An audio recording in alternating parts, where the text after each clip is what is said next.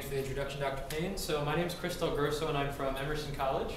And today I'm going to talk about organizational communication in the healthcare context, specifically in the hospital setting.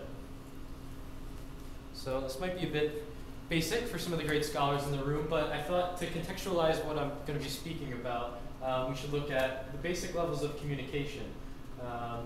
And as Paul actually just talked about, and I didn't prepare this having looked at the agenda, but pharma advertising is one example of mediated and mass communication in the healthcare context. We also have things like interpersonal communication, which is between two people, specifically in the healthcare context. What's most often studied is that relationship between patients and providers.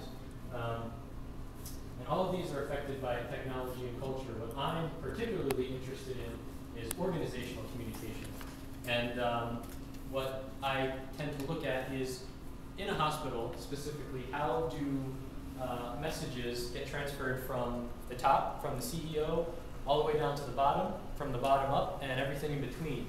And I think it's extremely important in our current healthcare environment, and I think that I'll be able to prove that with some examples and a case study. Also, one reason that I'm interested in this field is there seems to be sort of a lack of research in this area.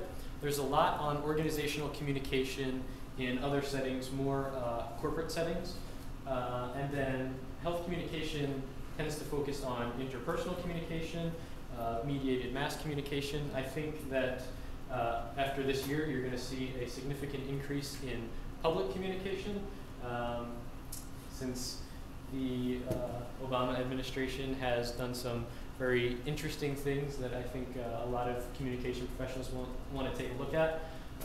And also small team and group communication. I found a lot of research about how nursing units communicate and how they communicate with other departments at the hospital. But there's very little research on how the entire organization has this sort of communication across all the departments, and an up and down communication between administrators, physicians, mid-level managers, and line-level employees.